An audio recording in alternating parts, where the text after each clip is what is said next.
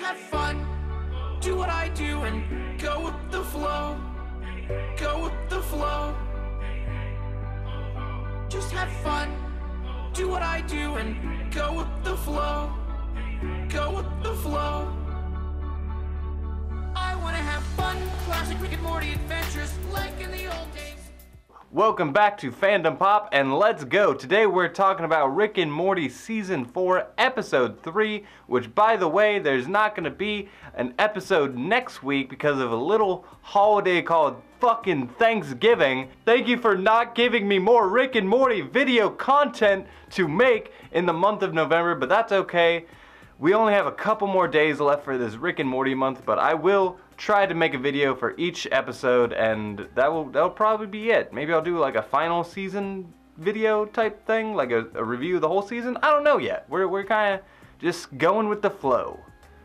Do what I do and just go with the flow. Do what I do and go with the flow. But let's talk about this episode. I actually didn't know if I wanted to do a video about this one. Not only because I just didn't like it as much, but like I really didn't think I had that much to say, because the whole idea of this episode is that it is a parody on heist movies. So it's parodying a lot of the Ocean's movies. You know, I've seen like Italian Job and a lot of these other movies that it's parodying, and it's also parodying movies like Indiana Jones. That's more towards the beginning of the movie. It's really trying to make fun of heist movies. This is like out of the 20-some minutes of this episode, I would say more than half of it is just making fun of heist movies.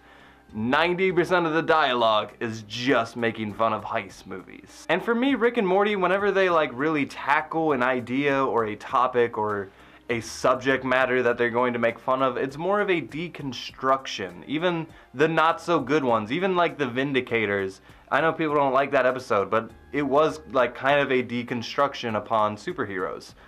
This felt much more like a parody. It felt like they're gonna do a heist story while just making fun of heist stories every step of the way. Basically what happens is Morty is writing his own script for a heist movie, which of course he's trying to pitch it to Netflix, because of course they're going to pick it up. But in the meantime, Rick is trying to enter this secret Indiana Jones cave. He has like this booby suit, like that would just deflect all booby traps. I think that is a funny idea. I laughed at that bit. They basically just walk up right up to the secret treasure, and then they're like, oh, someone beat us to it. It's my arch rival. And so basically he goes to walk up to his arch rival at HeistCon. HeistCon is literally just a parody of Comic-Con. They have like inside jokes about Comic-Cons and cons in general. And basically Rick can't get in. He needs to have a heist. He needs to have his heist buddies. So he goes and gets his crew. And basically every single one of these crew members is like, you son of a bitch. And they're like, I'm in.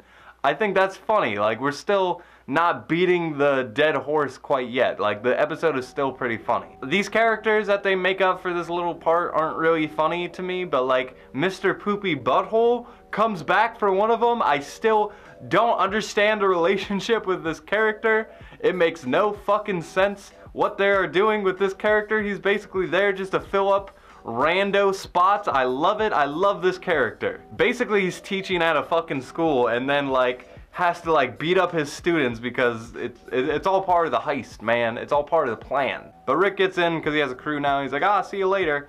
Goes to confront this arch rival of his. He has apparently a Doctor Strange lab coat. Like, I didn't know his lab coat had fucking superpowers. So him and this guy are basically gonna have a heist off, and basically this turns into a very elaborate joke where they're always 10 steps ahead of each other, and I'm just gonna breeze through the rest of the plot here.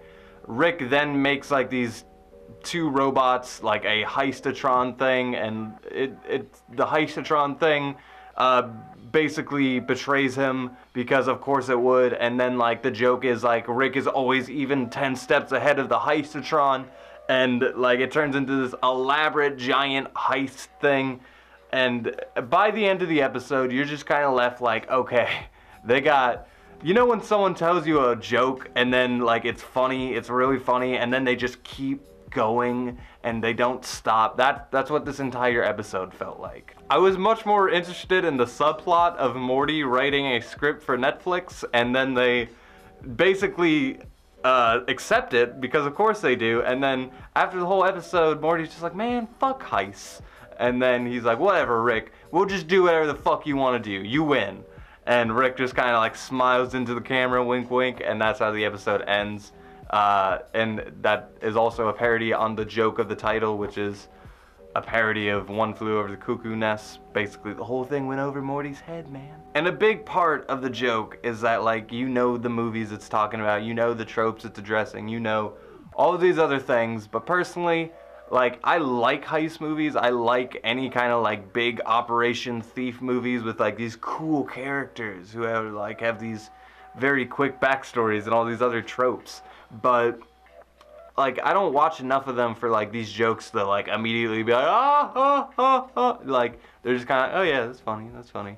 There's nothing in this episode that was, like, really brilliant. There was no, like, big Rick and Morty moment that, like, really hit you. Out of this season, it's easily the worst episode. I want to say it's, like, within the top 3 worst episodes of mine. But, you know, that's just me. Not every episode is going to hit it out the park. It's still, like, a decent episode for, like, a normal TV show. They still pack it full of references and pack it full of things here and there. There's a lot of Indiana Jones, like, there's a crystal skull and all that kind of stuff. I like it. And Rick and Morty is, like, really fast-paced comedy mixed with, like, the a million ideas it throws in there. Usually, you know, it's a good blend, but sometimes when you're just not into the joke, it kind of just feels like a lot of shit being thrown at a wall, and you're just standing on the side of the wall just like, okay, are you gonna fucking slow down here at any time soon? In all these other episodes, I've, like, been comparing the characters, like, to other moments that they've had in the series. Like, Morty, this is not his best episode. Rick, this is not his best episode. Summer, who we've barely seen this season, not in this episode at all. Beth and Jerry, no, no, no. Like, Mr. Poopy Butthole, he has his moment to shine, but that's really it. Like, I do like that even in the after credits scene, he's like, oh man, I wish I didn't get fired from my job after I beat up my students. And then Rick's like, oh yeah, I'm sorry about that. I like that he has, like, that demeanor. He's always that, like, I'm cheerful, but, like, I have, like, this really dark, sinister, melancholy side to me that, like, will just break out, like, he'll just be, like, writhing on the floor at some points. I love that this rando character has, like, this weird emotional depth. But other than that, not a whole lot to say about this episode. You can tell I'm doing a more casual format. I don't have, like, my nice microphone. I was debating doing this video, but I did have enough things I wanted to say about it, and I did want to cover each episode, you know? I stuck to it. I stuck to my Rick and Morty month plans. But that's what I thought of Rick and Morty Season 4, Episode 3. It was a decent episode. I do hope when they come back after the Thanksgiving break that they'll have some more juicy Rick and Morty video content, especially since there's only 2 fucking episodes left. I'm still upset about that, but until next time, thank you so much for watching, and with that, I leave you. For yourself, you're a new piece of shit. Look at you sitting there, kid shit on his throne of loneliness. Enjoy the toilet.